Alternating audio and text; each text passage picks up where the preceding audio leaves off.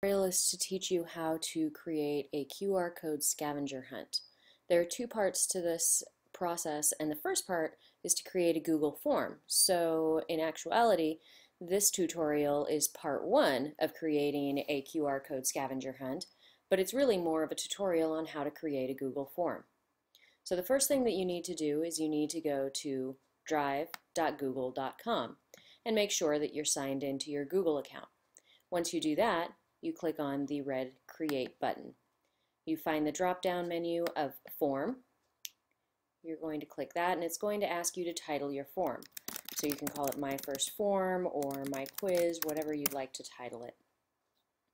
I'm going to choose the theme of birthday balloons for the fun of it and click OK. Once I've done that, I can fill out a form description. Here I'm going to add a welcome message and say, welcome, please complete this form. And then I have a variety of prompts or questions that I can fill in. So for our purposes of creating a Google form, you would write any question that you wanted to here. For our purposes of creating a QR code scavenger hunt, you're actually going to create a hint in the question title. So for instance, you could write something like, I am underneath someone's chair in this room. And then the goal is for people to go and find where the QR code is that's underneath someone's chair in this room. It's always nice to include some sort of help text,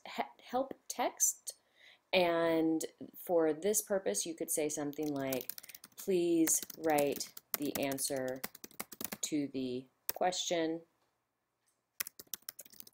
below. And of course the question is what is given to you once you scan the QR code. For a QR code scavenger hunt, you want to make sure that the question type is text if this is the route that you choose. Choose whether or not this is a required question, and then you click Done. From there, you can go ahead and add more items. The drop-down menu will ask you what type of item do you want to add, but if you don't want to go to that, if you don't want to use the drop-down, you can just click on Add Item, and it will give you the same type of question that was given in the previous. I'm going to delete this second question because you can see that you can just repeat that process as many times as you'd like for as many QR codes as you would like to create. You can choose whether or not you want to show the link to submit another response, publish and show a link to the results of the form, or allow responders to edit the responses after submitting. When you are done, you can click on Send Form. At this point, you are given a URL that you can copy, or you can press Command C if you're on a Mac, and copy that URL and then email it out, post it on your website, place it wherever you would like people to go to access this particular form so you can get their results to the QR code scavenger hunt. When you're all done, you click Done. You want to make sure that the responses are also always going to the appropriate destination. And what I mean by that is you want it to go into a new spreadsheet. Now I have my settings for always creating new spreadsheet, but yours might not be like that. If that's something that you would like to do, make sure that that checkbox is checked and then you click Create. You can see it says Setting Up Spreadsheet Now. And you can click when you're directly in the quiz itself, View Responses, and it will show you the spreadsheet with the timestamp and the first question.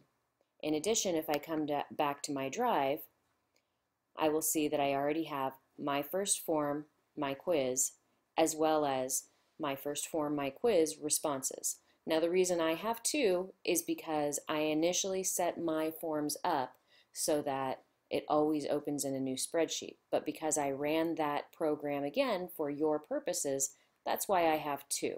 So I'm going to go ahead and I'm going to delete this second one so that I don't get confused between the two. And now I've got both of my items that I can open at any time. So that's the first part of creating a QR code quiz. I'm going to stop this screencast, and if you'd like to see the second part, then go on to the next video in the playlist. Thank you very much.